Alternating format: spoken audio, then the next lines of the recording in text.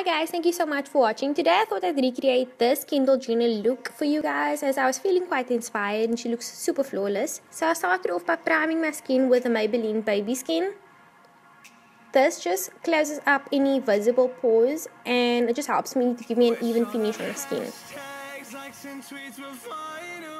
Using my Isabella Garcia Day Defense Moisturiser, I'm basically just moisturizing my face in order to give me that healthy glow that she has. Next, I'm going in with my Yardley Airbrush foundation, and I think I used about 2 coats of this along with my Real Techniques foundation brush. Also, I do go in with a damp beauty blender just to even everything out and make sure that it seeps into my skin as well.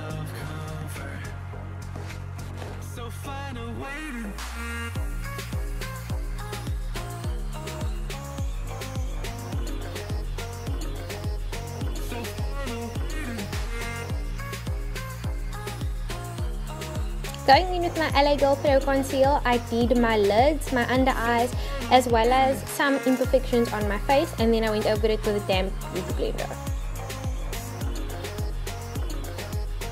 Using my Design Compact powder, I just want to set everything so that it doesn't budge or cake on my face, and we don't want anything sliding around when we're busy.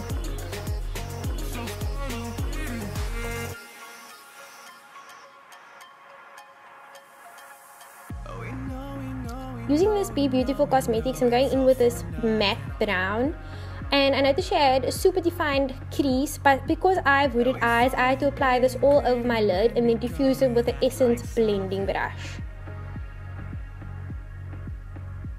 And our hearts burn with the heat of 1,000 suns.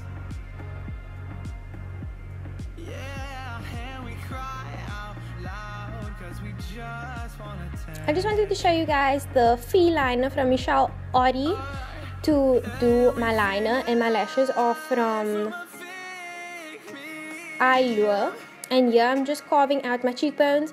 Kendall has a very harsh contour in this photo and it's not really cleaned up, it's just super defined, so this is what I did using the Design Compact powder in Mahogany.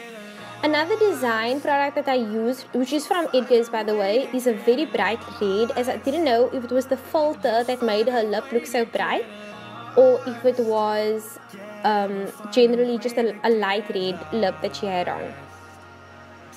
Going in with my Beauty Treats LA highlighter trio, I'm just going to highlight my face using my finger because I feel like a brush doesn't give a great finish with this product.